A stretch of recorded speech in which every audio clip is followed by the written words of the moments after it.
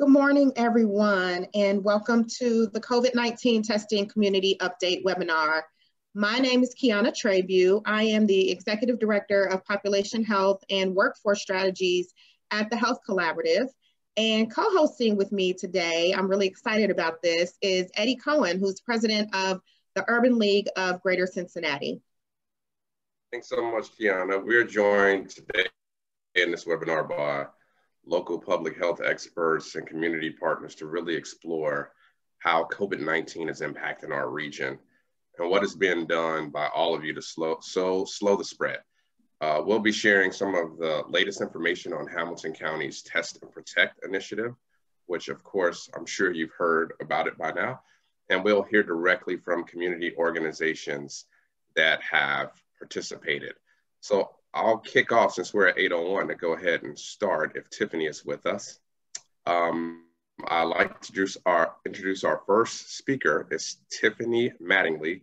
She is the Senior Director of Clinical Initiatives and Quality Improvements at the Health Collaborative. Tiffany. Hi, thank you very much. Good morning, everyone. I am going to take about 10 minutes here just to provide an overview of our surge response for COVID over the past almost year now that we've been in this pandemic. So I have a lot of slides to run through. I'm going to run through them fairly quickly. We have about 10 minutes for this update, but I'm going to start with some level setting with our data, just to show where we are thus far. So the Health Collaborative is responsible for what's called Region 6 and Zone 3, which is down in Southwest Ohio. Our Region 3 area is run by the Greater Dayton Area Hospital Association, and together we make up what's called Zone 3. The Health Collaborative is the hospital preparedness program for Region 6, so we have for many, many years helped hospitals prepare and respond to emergencies, and COVID response fits into this category. Next slide, please. So as of yesterday, this is what the state looked like in regards to COVID cases. There were almost 5,200 patients in the hospital yesterday with COVID. That's about one in every 4 patients are COVID positive, and 1 in every 3 patients are COVID positive in the ICU, with over 1,200 patients in the ICU. This source is through the Ohio Hospital Association, and this is their public dashboard. So anybody can go out there and play around with this data and take a look at it. On the next slide, I break it down to our zone that I just introduced. We're Zone 3. Across Zone 3, we have 1,200 patients in our hospitals and 271 in our ICU. When we go down to Region 6, yesterday we had 742 patients in the hospital and 177 in our ICU. So matching the state, 1 out of 4 and 1 out of 3 in the ICU. We actually meet every morning, our hospital steering committee. We just met this morning, and it sounds like we're gonna have actually a pretty big increase in the 742 number later today when the numbers are posted. And I'll go into that structure here in just a few minutes. So our viral reproduction, or the R coefficient, is what, or the R value is what you may hear, is what we, the epidemiologists monitor, and we watch closely as a community to determine whether we have community spread or not. You'll see that baseline there is at 1. If we're below 1, the virus is fairly well contained. If it's above 1, we do have community spread. You can see we've been above 1 for a very long time now, and actually our release today is that we are well above 1 as of today. We saw a little dip for just after the Thanksgiving holiday, but I think the Thanksgiving holiday is now coming to get us with this data. So on the next slide, our hospital capacity is, this is based off of all the hospitals in our region in Southwest Ohio. And we take a look at this every day and determine how much room we have for what we call our baseline beds, which are our normal operating beds. And we look at this for med-surg and ICU. But there's a lot of other variables that go along with that, and I'll talk about that here in a few minutes. In regards to testing, which is what we're really going to dive into today, we do look at a lot of different testing data on a daily basis when we come together as a committee. And one of the things we look at is the positivity rate. And we've been watching this climb very steadily since about early October. And we're now currently at 15% positivity rate for our region. And just continuing to watch that climb. And you can see down below are the number of tests that we conduct on a 7-day rolling average. So just getting into our structure, our surge response structure, our multi-agency coalition is a pretty big structure here. So when we look at the top, we have Governor DeWine and ODH and the Ohio Department of Medicaid, as well as OHA, who provides some of the data that we looked at. Then the zones, and then Dr. Lofgren, who is the CEO of UC Health, is our Zone 3 leader, and he helps support both Region 3 and Region 6. We are the Health Collaborative, and then under that, we have the Multi-Agency Coalition, and then the Steering Committee. And I'll break those down here on the next slide. So we have 3 steering committees. We have a public health steering committee, hospital steering committee, and a congregate living steering committee. And those steering committees are really supported with a lot of data and reporting that's provided to us by the Anderson Center at the Cincinnati Children's Hospital Medical Center, as well as the data that comes through our health information exchange at the Health Collaborative. On the next slide, I'll just kind of detail out the representation on our multi-agency coalition. This is where we come together once a week, and we really level set a lot of situational awareness, see where we can come together to help each other, work with Dr. Lofgren as our zone lead, who has straight connections to the state, for any issues, concerns, or anything that we need to elevate up to the state level. We also talk with our local labs, infectious disease, work with the public information officer to make sure that we're getting our communication out there appropriately to the community. On the next slide are our steering committees, and the hospital steering committee meets 5 to 7 days a week. We meet every morning. That is comprised of our chief medical officer, chief nursing officer, and chief operating officer of many of the hospitals down here in Southwest Ohio. The public health commissioners meet together, the 13 jurisdictions, on a weekly basis, and congregate living meets on a weekly basis as well. And this is a really important area because it's a lot of the facilities who may house multiple individuals in a location and is very susceptible to outbreaks.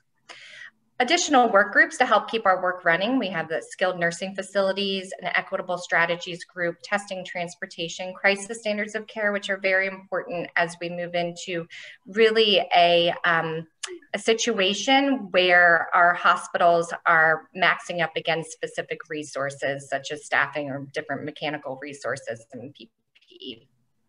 Infectious disease, and then of course pharmacy, which has become very important in our response and will be even more so as we move into vaccination. So, and for our reporting and surge planning, I'll just quickly go over different reporting that we look at on a daily basis. We're looking at disease prevalence, incidence and spread, mortality data, a lot of hospital data, testing, and predictive modeling. And that informs a lot of our activities and our efforts and response, one of those being surge planning. So on the next slide, I'll go into just some of the different discussions and activities that we really look at for surge planning. We're closely looking at bed capacity, our ability to expand, and what that means for expansion, because staffing is a very critical component of being able to expand beds. We can expand beds, but if we don't have staffing, then we don't have anyone to take care of the patients in those beds. Load balancing, which means that we are trying to balance the number of patients in each hospital. So not one hospital is being inundated with patients while another one is sitting half empty, and making sure that we can balance all of the patients across the region and provide the most optimal care to those patients as well. In that load balancing comes a lot of triage and transport, making sure we can get patients from point A to point B. And then from surge planning, mechanical resources, as I mentioned, such as maybe glucometers or ventilators, different resources that we need to take care of patients, pharmaceutical resources, all of you have probably heard about PPE, and then other modes to decompress the hospital. We have, I've removed a lot of sensitive information from this, but this is basically our surge planning escalation that has many different triggers. So as I mentioned, it's not just about beds, but it's about staffing. It's about capacity and our ability to reduce and move patients around, the triage, the transport, the ventilators. And we move through these different surge levels that you see on the left. And we can ebb and flow out of those, but we do have specific staffing issues that that can affect the surge escalation plan. So this is just kind of like a, I would say, condensed version of that. That's a little easier to see. So we start trying to do some more intra-system load balancing. So transferring across, hospitals transferring across their own system before we reach out to other systems. And then have some other actions around scaling back elective procedures and overnight procedures if needed to help make room and free up staffing. And then last case scenario would be if we had to move into what's called an alternate care site. And as many of you may have remembered, we set up the Duke Energy Center earlier this year for as a backup plan for this surge escalation. On the next slide is just a picture of what that alternate care site looked like when we had it set up at the Duke Energy Center. And I think that's all I have. There's some resources here. There's the Test and Protect resource, the Health Collaborative. The CCTST is access to the public dashboard, which has a lot of public data that you can visit on and is updated on a daily basis. And then any additional questions, you can always feel free to reach out to me, and my email address is there. So with that, I'm going to, I don't know if I turn it back to the facilitators or yep, okay. So I'll turn it back over to Eddie. Thank you. All right. Thank you, Tiffany. Sure. Thank you so much, Tiffany. For those that are on the line that don't know Tiffany, I have to say she's one of the hardest working people I know, and it's been really great to see her in action. As you can tell by the very thorough and detailed information she shared, she is very involved in our Region 6 response efforts and is very knowledgeable and respected across the region. And it's just been really great to see her in action. And thank you again, Tiffany, for sharing so much information and giving us a glimpse into all of the things that happen in the background that are critically important to make sure we're in a position to respond appropriately to the pandemic. Unfortunately, the data you shared was not positive. We know that the pandemic continues to worsen, unfortunately. So excited to have you kind of level set there, share that information for Region 6 at a high level. That now gives us an opportunity to talk more specifically about what we're doing here in Hamilton County to respond.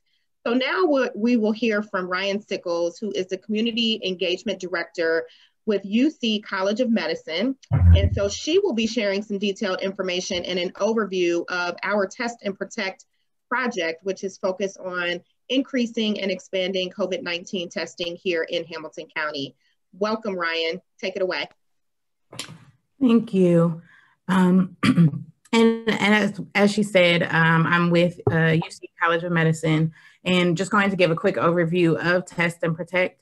Test and Protect came about through funding provided by Hamilton County CARES funding. The Health Collaborative is leading that charge in order to increase testing within Hamilton County.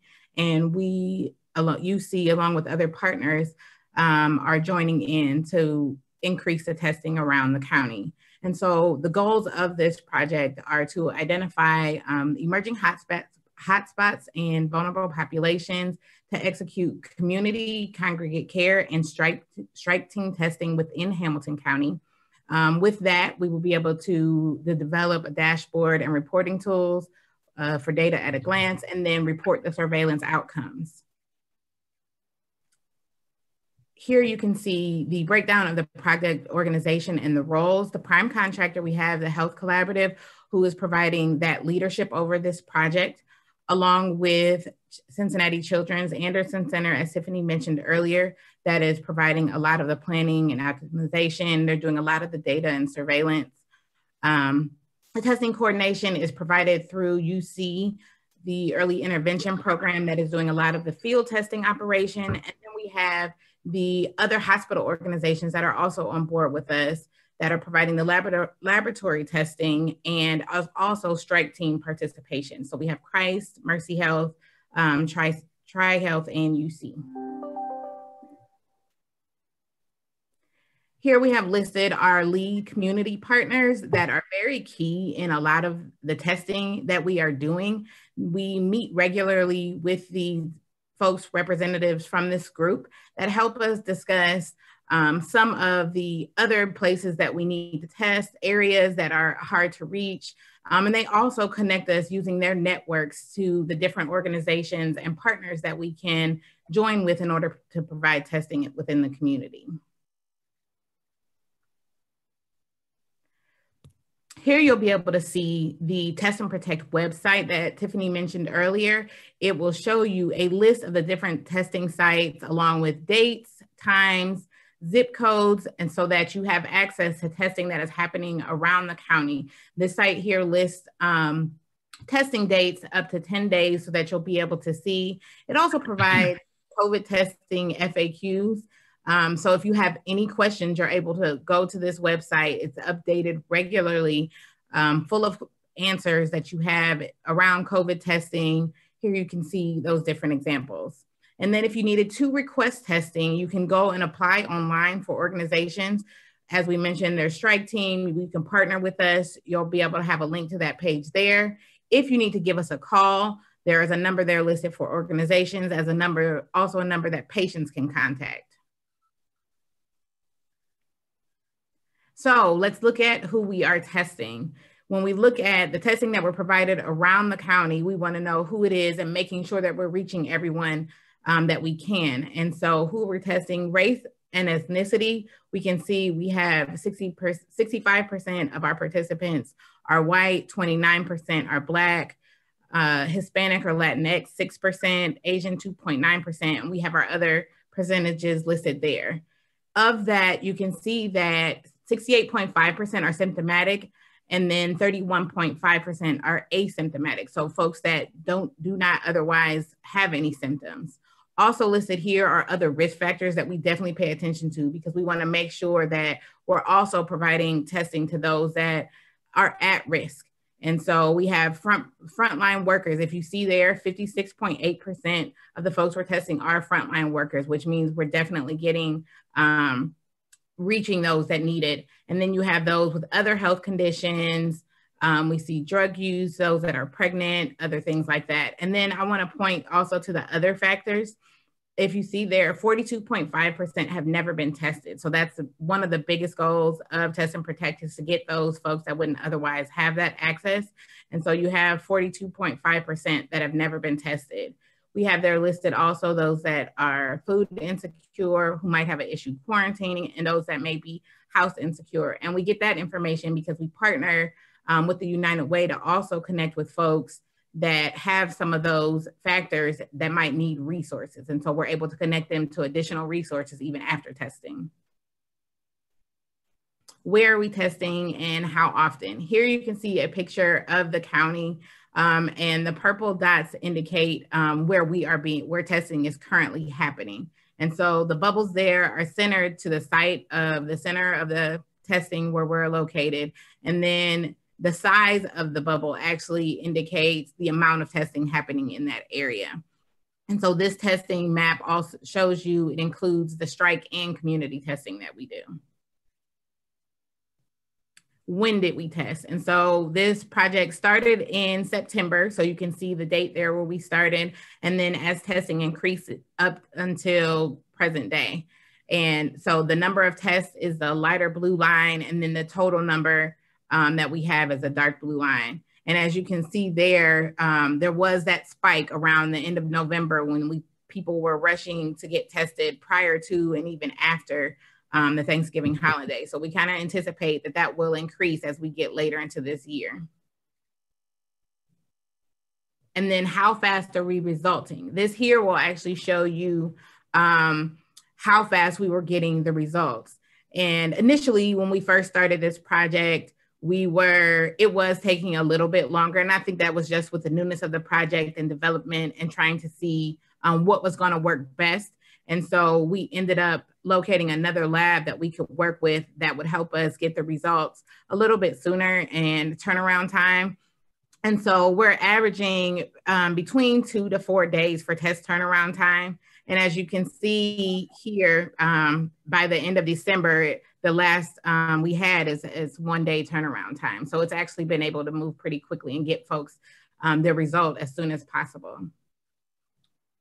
And I think that is the last thing that I have. I just want to say I appreciate working with all of the partners that we have been able to on this project.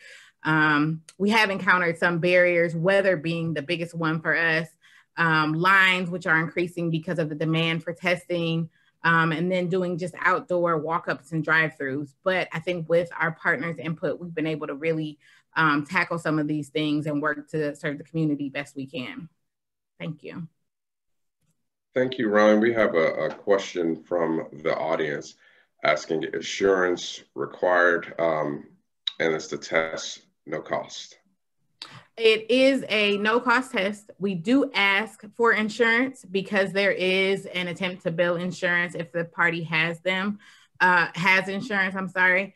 Otherwise, the county follows up with as a payer of last resort. So we do ask for insurance. We don't turn folks away if they don't have it. But the goal is to make sure that everyone has access to testing. Great. Thank you so much, Ryan. Next, I want to introduce a personal friend, Jorge Perez. Jorge Perez is the president and CEO of Greater Cincinnati YMCA, and just dynamic and one of our incredible community leaders.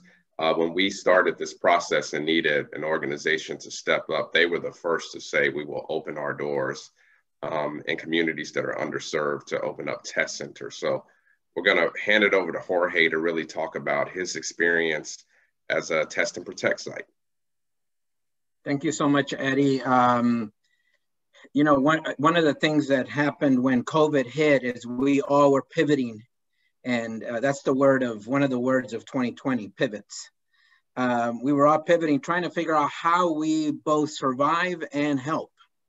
And that's the uniqueness of nonprofits. You know, everybody always talk about how for-profits are trying to survive, but nonprofits not only had the challenge of survival as a business or as an organization, but also had the responsibility to respond to the immediate needs of the communities we serve. And so when we heard that there was a need for sites, we quickly moved and pivoted from being just an advisor to being a location where we could host. We'd already started to host food distribution and PPE distribution and senior care support at our locations. Some of you guys may have heard of our pandemic childcare centers for first responders. So this was just a natural next step for us, and we were excited to serve. And we had 7 locations that we launched throughout the region. We're in the process right now, even last minute, to make one of our locations 5 days a week and make it available as we kind of make this last push exclusively for COVID testing. And part, I think, of organizations like the Y, like the library, is to step up and ask how are we needed. And the partnership that we had was critical. There were some hiccups. I mean, we were all trying to figure out how to do COVID testing under tents, in the snow, in the rain. But what we never stopped doing is saying, okay, if that doesn't work, what do we do now? How do we move forward? And at the end of the day, we participated or hosted 7 locations. I think collectively, we've done almost 3,000 tests in partnership with the Health Collaborative, and have been very excited to be part of this. And we look forward to being part of continued testing and soon vaccination.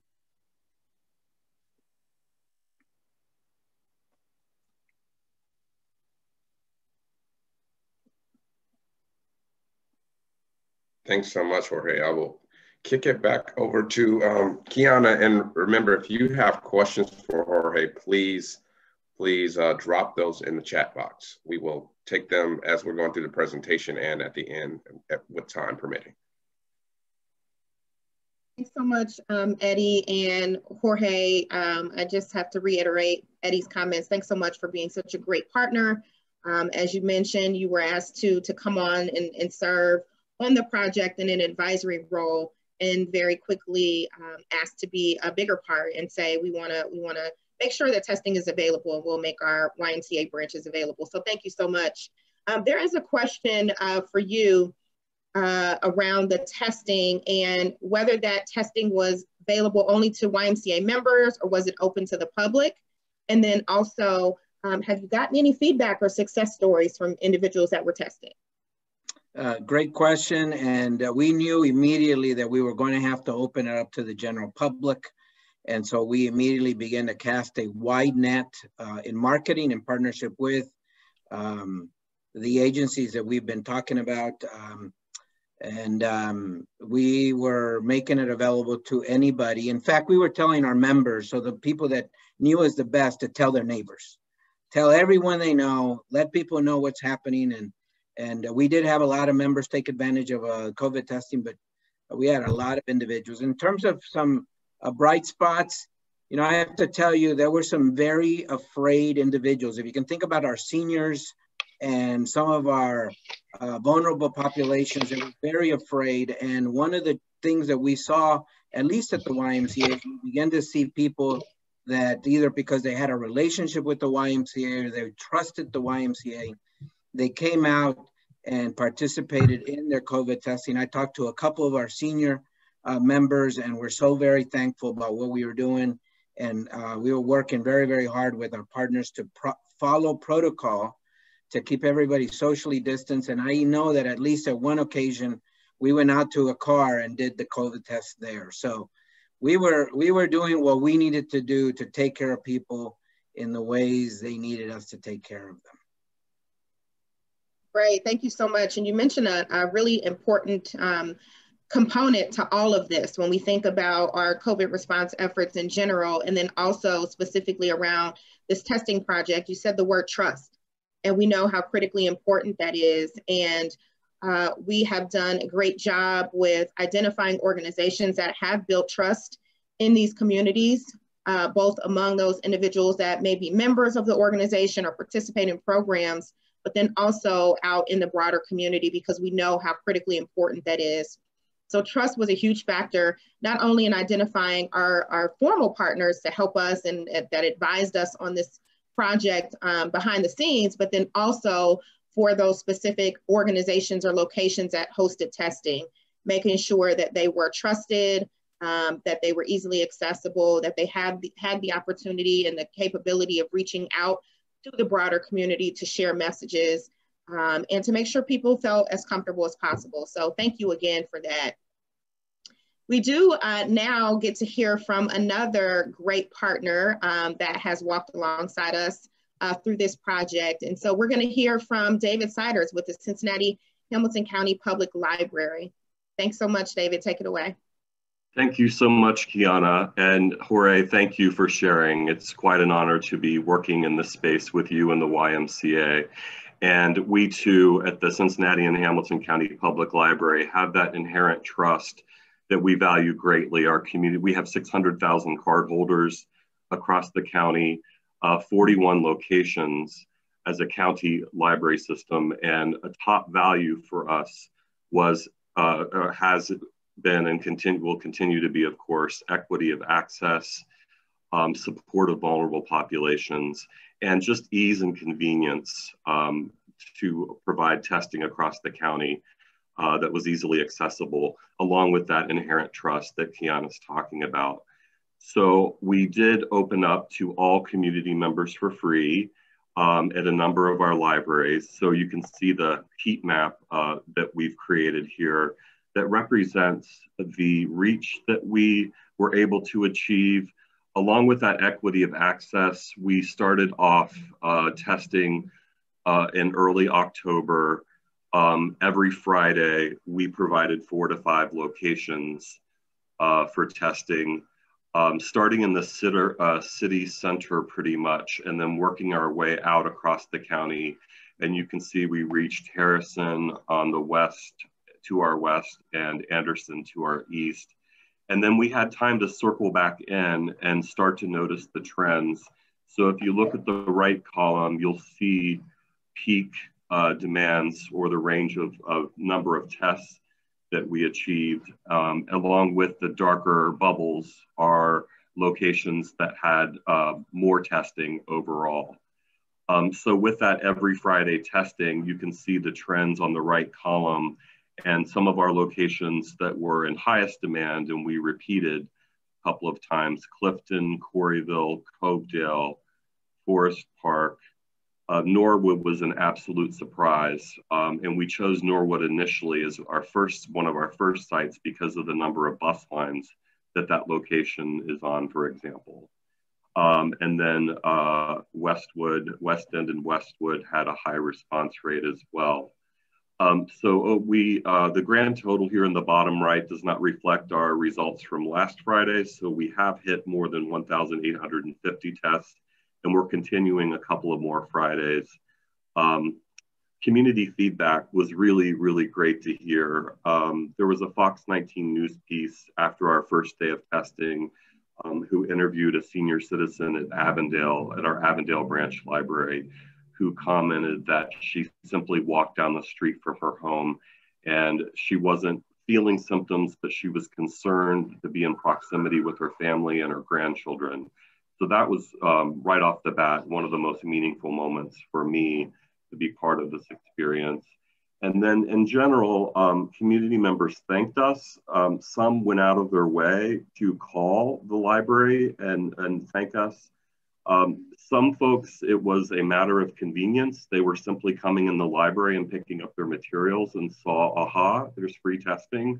I'm so grateful, thank you.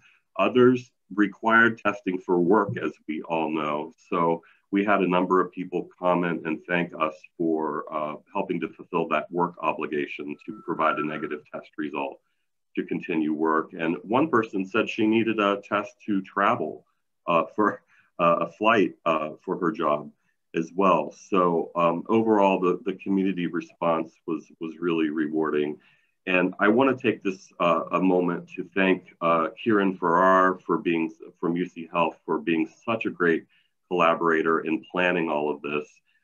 We did have a couple of hiccups with weather. We had some rain and snow, as Jorge mentioned, and then we moved indoors along the way.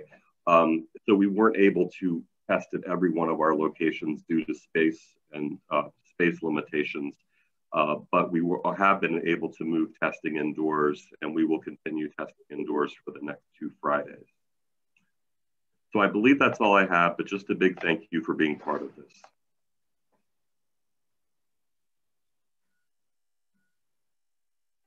Thank you, David, so much. We know, as you shared in your map, there is a large spread across the county where you have library locations. And that's one of the things that we really wanted to focus on with this project, is to make sure that there was geographical spread across the county.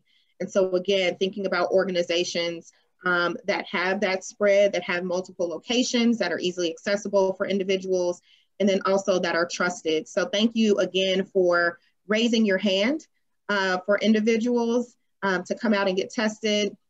Thank you for being that partner that helped to transition from outdoor to indoor, thinking about some of the weather concerns and things. We really do appreciate it. I think there may be a question. Eddie, did you have a question from someone? Sure, there's an audience question for David. How have you used wraparound services for people who have participated in testing in your sites? Well, our libraries are open. We follow strict safety protocols, of course. Masks are required in our buildings, but most of our library locations are open for 2-hour visits. We're open 10 a.m. to 6 p.m. Monday through Saturday. So my first response is, library staff in our libraries, we consider ourselves second responders. We remained open as much as possible at the very beginning of shutdown of our communities for safety. And we have a wealth of online services and a call center to connect people. So I think more specifically, one of the biggest wraparound services we've provided all along is access to computers, printing, and faxing. For years, we've provided free faxing to Job and Family Services, but notably during the pandemic, our staff personally had a huge uptick in personally assisting folks filling out unemployment paperwork. That was such a big deal that we were happy to offer very friendly, customized help to each individual who needed help with that. A lot of job seeking, a lot of job searching, job application assistance, and so on. And then we promoted carefully a number of initiatives from the Community Action Agency, from Hamilton County. I'm probably going to forget a couple of others. But yeah, we promoted other community services that were out there and still available till the end of December. So I hope that helps answer the question. Yeah, thanks, David. One of the things that has happened during this initiative is just natural horizontal alignment. You know, I know at the Urban League site last Friday, we partnered with CEAI and the United Way to give 100 kids with PPE, and we're starting to distribute things around vaccinations, looking at that going down the line. So just really, really great to see partners coming together to really wrap our arms around community. Absolutely. Yes, I agree. And I'm glad you mentioned that, Eddie and David. There was another question that I just received related to what Ryan shared earlier. She talked about being able to identify some of those additional social needs at the point of testing. So there was a question and asked for more information on that. That is a partnership with United Way of Greater Cincinnati, who received CARES Act funding to stand up a quick care coordination initiative called Hamilton County Cares. And so we've been working with United Way over the past few months. We, as a part of our testing intake process, there are 3 questions that are asked of individuals to assess their need for additional resources. One question is around food access. One question is around any financial or rental assistance they may need. And then another is a more general question around, do you feel you would need additional support if you are required to either isolate or quarantine? And so we have been able to put some partnerships and agreements in place with United Way. We do receive consent from each individual to share that data with United Way. And so every day they receive a file from us with those individuals who have consented to share their information, along with their demographics, their contact information, and also how they answered those 3 questions.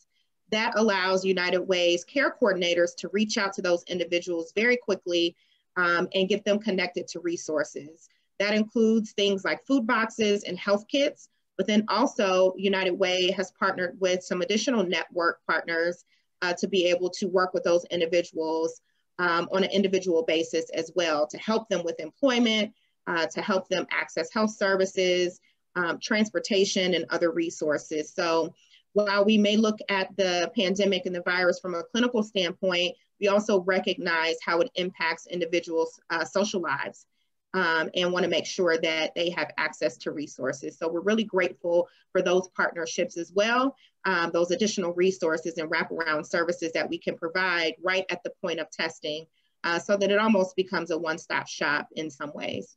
So very grateful for that work and those partnerships as well. Just check the chat here.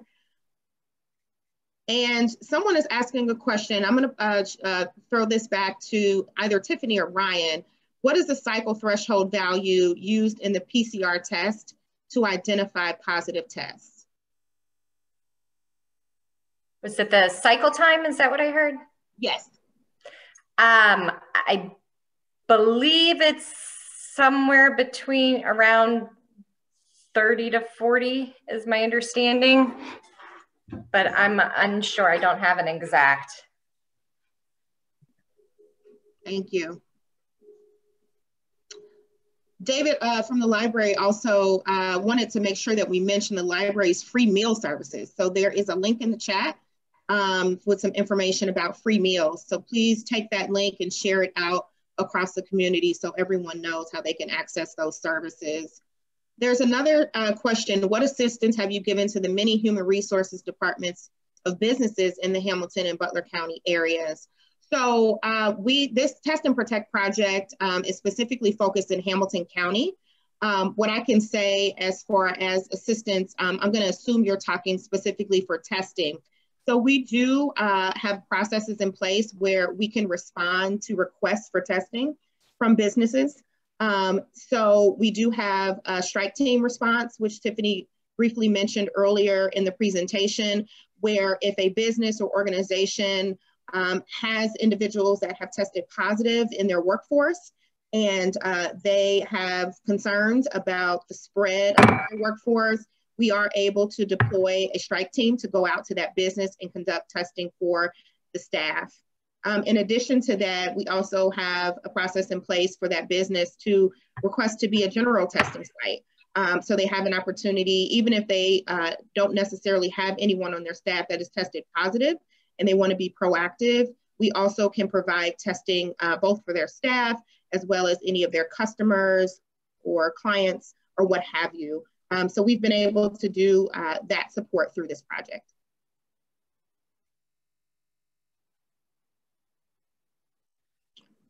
All right, moving on in our agenda, now is the time that we get to hear from our public health departments, our public health heroes. So very excited to hear from each of the public health districts that are located within Hamilton County.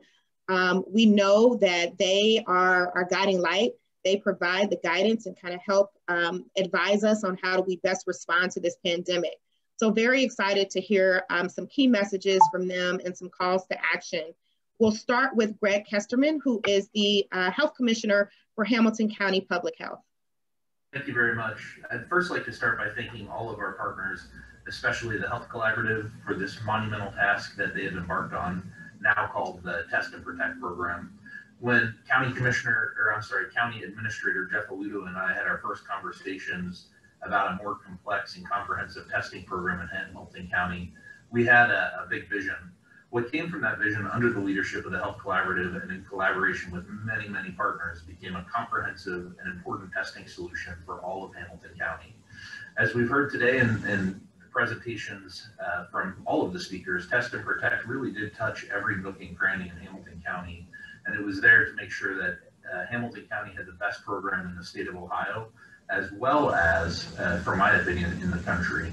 The program really did focus on ensuring equity and inclusion were part of the process, and this is a critical piece of this program.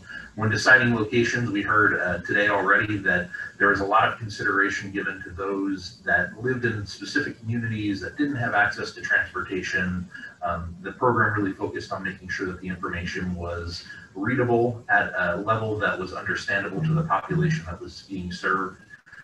Whether that be translation or visual, they really did a great job of making sure that that happened. In addition, the testing sites felt safe. We had lots of compliments that I received about the Test and Protect program, that it was just a safe and inviting environment, which when you think about healthcare, that's not always what you get. So I think that's a fantastic outcome, quite frankly, from this program. So I think overall this program has done a great job and really succeeded and gone above and beyond the expectations that we really set out for it. We still have a lot of work to do, and as we just heard, cases are at the highest levels ever. I guess if I want to say something that's kind of hopeful about COVID, communities in Ohio are starting to begin their vaccine, and we're really expecting this to start next week. And this vaccine is going to go to our healthcare workers and those living in long-term care. And this decision was based on a national decision and then agreed upon at the state level. And it's because we know that those hospital workers and healthcare professionals have been hard hit with COVID-19, and we really need them there to help protect us so that when we get sick, they're there to give us the best level of care. In addition, we know our nursing homes have just been really hurt from COVID-19. The residents have had the highest death toll of any group in the nation. And so those folks will get the vaccine first, and hopefully will offer some relief to some of our hospital systems.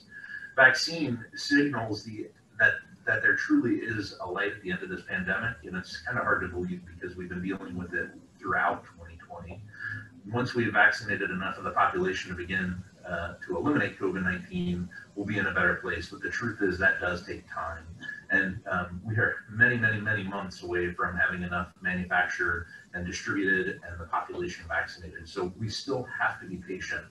And so if I could end on one message, until vaccine is available for everyone in our community, we still have a very limited number of tools to help fight this pandemic.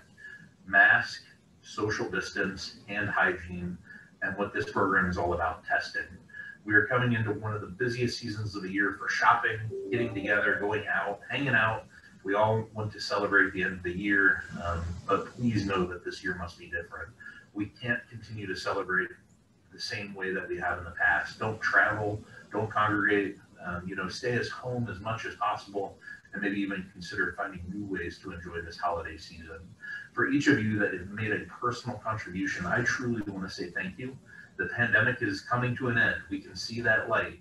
Please continue to protect yourself, your loved ones, and all of Hamilton County. Thank you.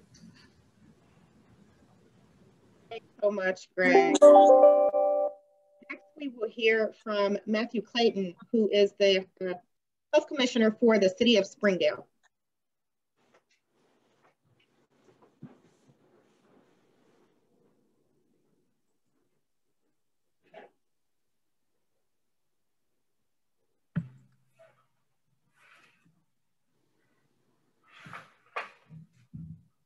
Maybe he might be experiencing some technical issues. So we'll move on and next hear from Dr. Maurice Amin, who is the Assistant Health Commissioner for the City of Cincinnati Health Department.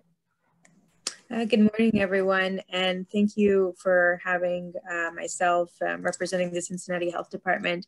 I think Commissioner Kesterman, provided a really great background on what public health is doing and what the county and city have been. At the Cincinnati Health Department, we started doing testing early June and July to reach our most vulnerable neighborhoods, and we were using our internal staff to do that. And so we were very glad to when Test and Protect program became available and could provide more. Could provide more.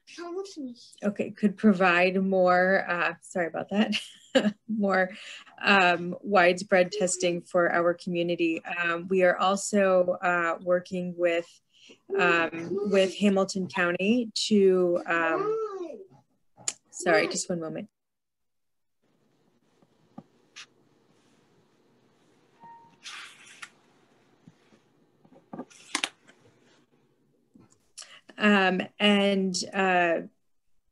To work on the vaccine preparation and whatever tools are necessary to provide vaccination for the community. I echo what Commissioner Kesterman has said about staying safe through the holidays and everyone making sure that we do our personal part to keep everyone around us healthy. And I don't know that Dr. Moore had anything else to add, but I'm happy to take any questions if there are any.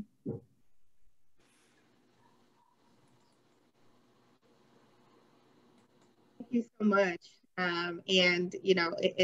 Thinking about the situation that we're in the pandemic, and many of us are working from home and many of us are parents. So we're juggling a lot of things. So we understand. And your little one said she had to go potty, and I just thought, I do too. What time is this webinar over? No worries there. Thank you so much. So next we'll go back to Matthew Clayton, who is the Health Commissioner for the City of Springdale. Hi, Kiana. Can everyone hear me? Yes. Great.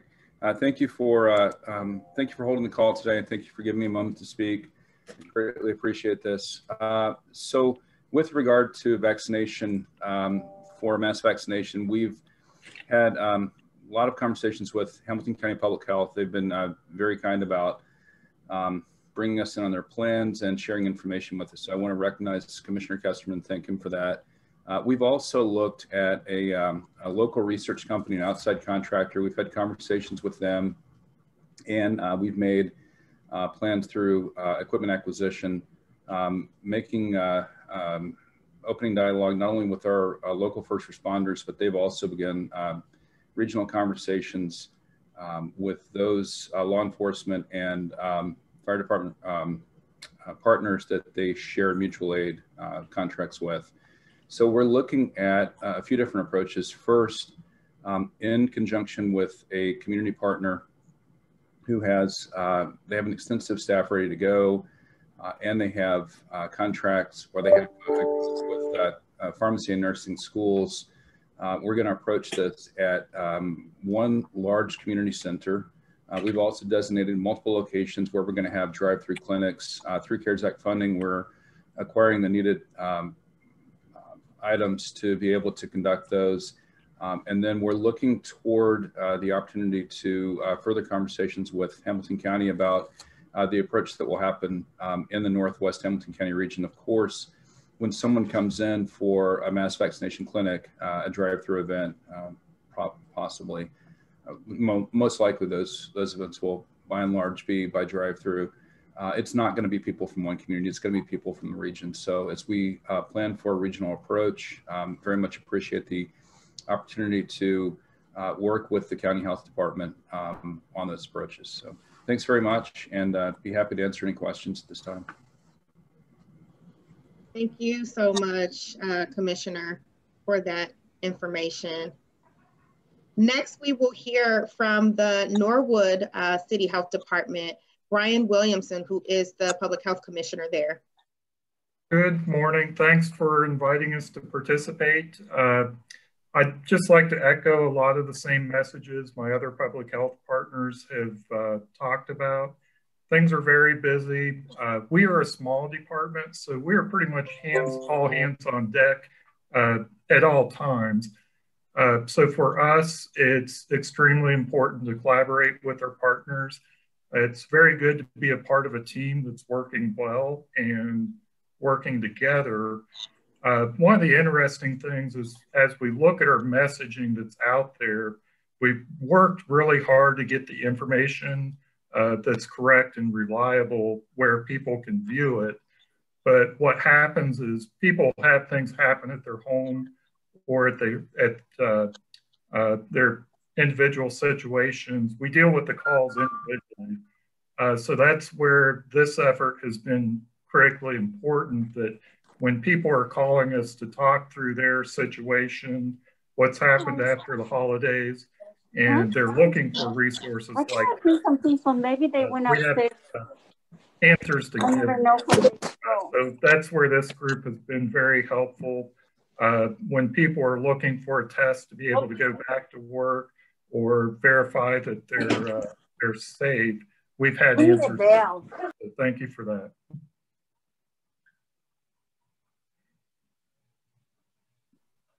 Thank you very much. Just thinking about some of the comments that were made from our public health leaders, and then just also throughout this entire webinar, it just reiterates the importance of partnerships and collaboration. So we at the Health Collaborative and in UC Early Intervention Program, oftentimes those are the logos and the names that you see on webinars and you see on PowerPoint presentations and all of those things, but we do not do this work in a vacuum. There are many, many partners that you may never see, unfortunately, that work with us to make sure that we are successful. When we think about, again, our public health leaders, we highlighted those here in Hamilton County specifically, but throughout the region, many other health departments have been very instrumental in helping us with this, both in our overall Region 6 response efforts, and then also advising and learning from what is happening across the county with testing as well in other places.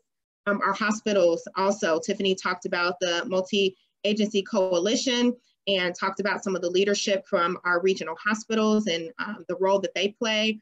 Our healthcare leaders, our clinicians, nurses, even the individuals that are working at registration or intake are all impacted and have helped us respond successfully to this pandemic. In addition to that, our federally qualified health centers who are also seeing patients and doing testing across the region, and have also stepped up to serve as partners with us in post-testing locations. The county commissioners, without them, this project would not be possible. We thank them for having the foresight to dedicate some funding to testing, knowing how critical testing is in fighting this pandemic and making sure that people have an opportunity to know their status. The contact tracers that are making those very difficult phone calls and trying to get in touch with individuals to understand the risks that they've exposed other people, making those phone calls and not being able to reach people and people hanging up and not understanding or not trusting them are individuals as well. In addition, I see some representation from organizations that sit on the many work groups that Tiffany mentioned earlier. I see Council on Aging, I see Santa Maria Health Services, I see lots of others. I always caution myself from starting to name names because I always forget some, but many, many organizations, again, that you may never see on a PowerPoint or on a list of funded partners and things like that that are working very, very, very hard. So thanks to everyone who has played a part in making our regional response effort successful. Everyone that's played a part in helping it to advise the Test and Protect project. If you've made a recommendation for where we should test, if you've served as a testing location, we just want to say thank you for that, because we know we can't do this work alone. There are a couple of other questions in the chat that we'll try to get through very quickly. We have just about 4 minutes left. There's a question here that says, will you require a test prior to administration of the vaccine? I'm going to turn that question over to our public health leaders. Greg, would you like to address that question? Sure. There is no testing required prior to vaccination. You know, we don't want anyone showing up that's actively sick, so we would ask those individuals to stay at home. And when you're at a vaccine clinic, we would ask that you do those typical things that we talked about already, which are mask, social distance, and hand hygiene when you're in these public locations, but no testing needed. Thank you. And then I also see that Matt Clayton of Springdale has addressed this question as well, saying we will be conducting temperature checks and asking about symptoms, and then also the obvious guidance around masking, social distancing, hand hygiene. There's also a question here if the slide presentation, specifically Tiffany's slides, will be made available online. We do plan to send out the slide deck to everyone who registered for the webinar this morning, so you will have access to the information that was shared. Another question here, if healthcare providers are vaccinated first, will this be in a community setting or arranged separately?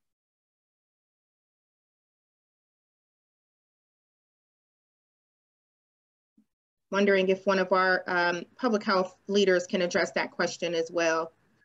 So for the most part, healthcare workers will be managed by the hospital systems that they're affiliated with. And I'm sure that there's some stratification. Those that are the highest risk will get the vaccine first.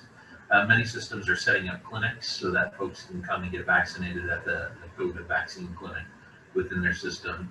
Within the nursing homes, CVS and Walgreens will be managing the vaccination of both residents and those employees at those sites. And then public health will kind of pick up when there's an unaffiliated healthcare facility or a EMS worker that needs the vaccine. Public health will, depending on how much vaccine we have available, either just running large scale points of dispensing or small clinic hours that are available for those that are in the first tier to come and get vaccinated. Thank you. Another question here. Some people are nervous about getting the vaccine because they want to know what's in it. Do we have information on what is in the vaccine? So there is lots of information out there right now about the vaccine. I know that a number of organizations are hosting events and informational sessions and also pushing information out on their websites. One that comes to mind for me is Center for Closing the Health Gap is hosting a conversation, I believe this Saturday. We could share information about that, but you can also go out to the CDC website as well as the local health department website, where I'm sure you can find information about the vaccine, as well as the Ohio Department of Health website. What we can do is try to pull together a few of those resources and include that in the follow-up email that we will send to all of you after today's webinar. There's another question here. If you contracted COVID and recovered and therefore have antibodies, should you get the vaccine or could there be complications? The current best practice, and my understanding is the vaccine is recommended even for those that have had COVID-19. There's a high effective rate for the vaccine, 95%, and it is believed that it will be worthwhile for everyone to get vaccinated. Great. Thank you so much. We are just at 9 o'clock. I want to make sure I honor everyone's time. Thank you again for all of our speakers and presenters. Thank you all for participating with us this morning. We will be sending out, as I mentioned, the information that was shared today in a follow-up email to all who have registered. Before I go, I do want to make a very specific call to action to everyone on the call. Right now, the Test and Protect project is scheduled to end at the end of 2020. We want to make sure that as many people get tested as possible before the end of the year. And so our ask of you is to share information across your networks, your family, your friends, your loved ones, those who you serve in your organizations, whether they're members or patients or clients, through your newsletters, through your social media outlets. Please share information about our Test and Protect initiatives. Let people know where they can go to get tested and encourage people to get tested, especially as we move into the holiday season, understanding that people are going to continue to gather with their families. People have been tired of being isolated. We understand that, but we want to make sure that testing continues to be made available and that as many people as possible have the ability to get tested. So please share this information out. There is an email address here that you can utilize if you have additional questions about testing, or if you are interested in understanding where testing locations are. Please email us COVID-19testing@healthcollab.org and also visit www.healthcollab.org/test-and-protect. Thank you all and have a great day. Thank you. Thank you. Thank you, everyone. Thank you, Kiana. Thank you. Thank you, Eddie.